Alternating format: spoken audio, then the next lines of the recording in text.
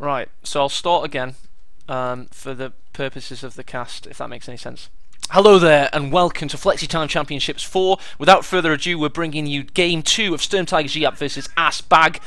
We've got Giap selecting the US on Angerville, starting in the south after a very well handled ASSBAG's incredible players, Soviets from the south, in the first game. It was a fantastic contest, and I'm sure if you're watching the series you started with game 1, so we don't have to go into too much details what happened there. We have got ASSBAG straight away with the Ostroupen, which is hopefully for ASSBAG going to allow him to expand around on Angerville and cap.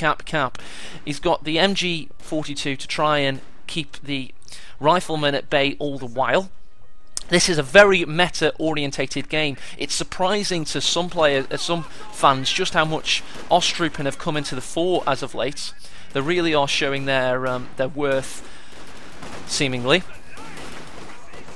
So you wouldn't have thought it'd be meta-orientated a year ago if you were talking about Ostroupen. It seems that Giap, however, has got the west of the map. He's got the fuel currently and the victory point. So despite ASSBAG's Ostroupen play, it seems that Giap's handling it pretty well, it must be said. You do want Ostroupen to really work for you in the early game, so we're going to see if that happens now as he pushes south through the east, if that makes any sense. All the while Giap's trying his hardest to keep them at bay. He's got the riflemen in the house, but against Ostroupen in green cover you do get a lot of DPS raining down on you. Pioneer's now coming to try and cap this victory point for ASSBAG. He has got a rear echelon to possibly maybe volley fire him out of that engagement. Back to the east, Ostroupen putting again fire down on the house. He's going to replenish the house with fresh riflemen. Nice tactic from Giap there. Volley fire does indeed go down on the Pioneers. They are up close, so if any of the squads can use their MP40s, they will get a little bit of damage, but they are now pinned, so they're going to have to retreat out of there. MG support standing by, and that MG support means that this house is getting a cavalcade of fire raining down upon it. Here comes the Hilfswilliger, or whatever the German for Ostroupen is. Oh, that was a joke. Ostroupen is Ostroupen for German. Or German for Ostroupen. Why did they say Hilfswilliger? I wonder what that means. Zarok's on Team AE, that's always nice to hear. Second MG42 out from ASSBAG, and he's using this one to rain fire down on the cutoff, but he's not, you know, protecting much because he hasn't got the western side of the map currently, but it's going to be interesting to see how that works out. So it could be a little bit of a feign here. He's gone with the Ostroupen to start, 3 Ostroupen squads. It hasn't quite capped as much of the map as maybe he would have liked, and now he's getting MG42s. But then straight away, Giap has now got frag grenades, grenade package for Giap. And he's now forcing his way straight. Combat Doe in chat has said Hilfswilliger, I said that right, is non-combat Ostroupen, like the guys on the Normandy beaches, the guys with the stomachs and, you know, wanting to go back home to speak to Goethe and stuff. Possible, no, there's no point putting a grenade in against Ostroupen because they just, what's the point? He does put a grenade in against Ostroupen. He gets 3 men in a strong house. That was surprising. I was about to say there's no point, but there you go. And there's the grenade package really showing its true worth with the smoke, allowing him to decap this cutoff. In the west, seems that rear echelons again managed to force away Ostroupen. That's very, very surprising. MG opening up for ASSBAG again. He is losing the map. Giap is really pushing strong, pushing hard. Very quick scout cost. Well, not very quick, but it's quick enough. 6 minutes in. Obviously, with me having to update the scores, I have created a false impression of it only being 4 minutes into the game. Interesting camouflage on the scout car. Very intimidating. Rifles just standing by behind the house, possibly. They tried to grenade that house. They hit their own house. That was bad for Giap. He's probably lamenting this game. He's had a little bit of RNG's as bad luck in this series so far, and that was another example of it. So you can never trust that grenade indicator, you know, action finder or whatever you want to call it, where you click point and click, you know, the Quinn Duffy skill shot, because sometimes if there's a heavy shot blocker in the way, it'll just hit the shot blocker. Reminds me of Fallout 4 when you see your enemy throw a Molotov and they hit something, a piece of scenery, and it, you know, puts them on fire.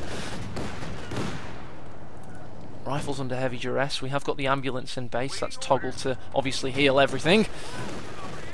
If you notice in the west of the map, we've got ASSBAG now taking the fuel. So ASSBAG's in the ascendancy, it seems. He's managed to push Giap away, and Giap is answering with a pack howitzer. Not a bad answer to an Ostrupen question, it must be said.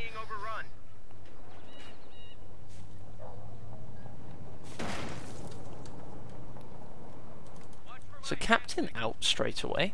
So could we be seeing a fast Stuart? Well, not a fast Stuart, but a Stuart regardless from Giap. He's obviously gone for a pack howitzer, so we know he's got the captain and such. But what I meant was, you know, he's not gone for an M20 basically, which is interesting. We do have a pip of veterancy on these riflemen, so the 222 would be in danger of an anti-tank grenade if they got too close.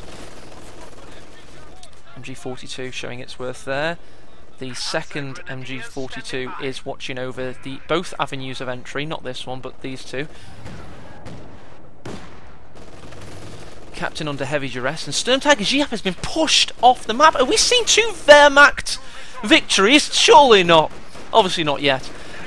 We've got Telemine in the centre from ASSBAG, so that is the most common spot for a mine in the history of Company of Heroes, because this was the first map ever built, and that is the most trafficked area on the first map ever built, so that is the most mined area ever.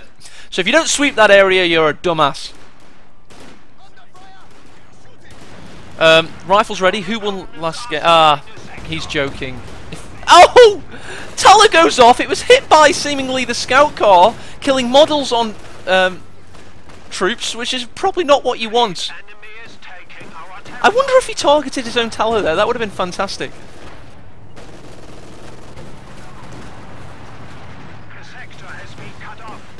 Pack howitzer now coming into action. The 222. No, the MG42 gets the kill on the rifle. First major squad wipe there. And Giap is really under the cosh as USF. Probably lamenting his lack of an M20 at this point, but he has got the pack howitzer, but that's now under fire from the 222, and it's got no answer to it. Where's the captain in this? The captain's now having to redirect to the west as fast as he humanly can. All the while, ASSBAG is now taking back the western cut-off, and he's going to be able to push on the western side of the map, especially because the rear echelons are retreating. 222, I don't know what the pack howitzer is playing at. It was fannying around, getting shot at. In the east, you've now got the rifles taking advantage of that third entrance I was talking about earlier. They're now going to go around the east there.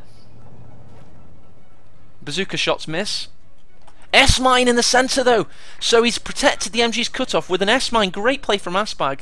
Hopefully that Giap can see the skull and crossbones there.